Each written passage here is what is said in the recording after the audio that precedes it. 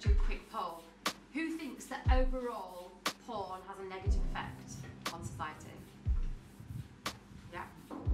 And who thinks overall that it has a positive effect?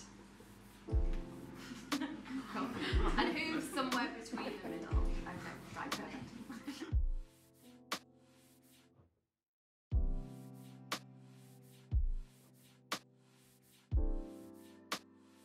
I wanted to find out whether porn is really harmful and whether the things I'd heard about porn, like it causes men to treat women badly, and in particular that the biggest story about porn was that its linkage with sexual violence, and that somehow, somewhere there's a link that porn makes men who watch it more likely to commit sexual violence. I got particularly interested in that, and I looked at the research and found out that actually the reverse was true. The problems that surround sex work and for me, and the negative attitudes towards it is mainly because of an entire social stigma we have about the industry and about sex work and about pornography, and I think this even goes into how then men relate to pornography and then relate to partners that they have.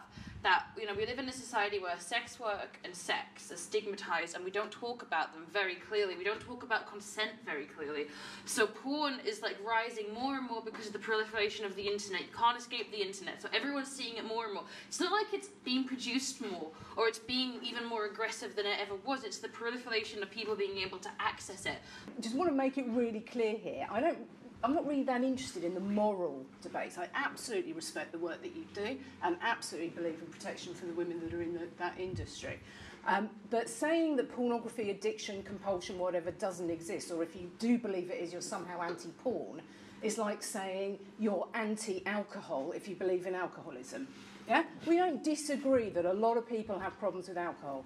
The vast majority manage to drink socially, maybe a little too much on some occasions, but we're not trying to ban it. And I see the same issue with pornography. And I suppose what really, really frustrates me is how much we get caught in the moral debates around pornography and we actually forget about the health issues that so many people are struggling with.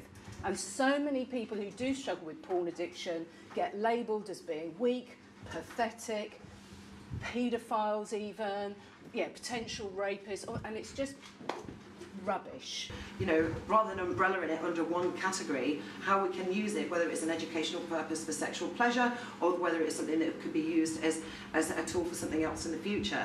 And I think that until we like to blame porn because that's where it is up front, but we need to take a step back and see what's going on behind the scenes. Why aren't our parents educating their children? Why aren't schools doing more to allow pupils to work to understand about sexual pleasures rather than sex as just procreation, but also how to incorporate a relationship in their day-to-day lives, how to fill in their tax return. It's these sort of things that we need to be looking at rather than asking the same questions over and over and over again.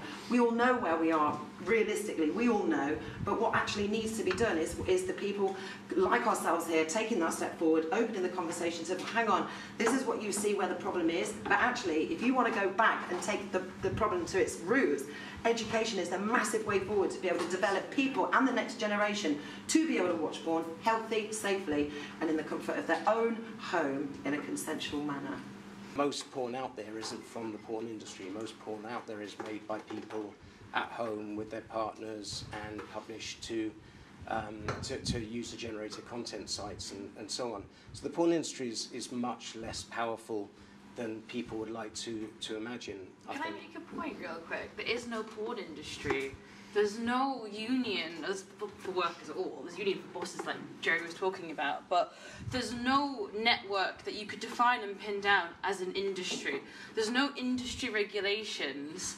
There's no guidelines. It's basically, if you can imagine, just a network of cottage industries that changes in each different country you're in. We're not having these conversations, and certainly not with young people, because if adults are squeamish about sex, the idea of talking to young people about it is even more so. Then I suppose our question is, does the porn industry have a responsibility to the next generation, because they are going to be the next generation of consumers as well, and how do we support young people in navigating that when they don't necessarily have someone to turn to talk about it or being given spaces? Bring it back to young people again. Young people in the UK, sex crimes have gone up in schools by 255%. So these are our young people. We know that porn has an effect, and we know that social media has an effect on friendships, and probably Tinder has an effect on relationship and so on. We kind of need to govern how the effect is, and whether it might be good or bad, or in which case it might be good, in which case it might be bad. It all comes down to education, first of all. But if we want to make porn more progressive and more diverse, I think what we don't need to do is just trying to blame it, shame it, censor it. And the thing about age verification sounds fine because it puts requirements on websites to verify the ages of their users, and it's a bit expensive, but it kind of can be done. The problem is that 1% of sites in the world are going to implement age verification.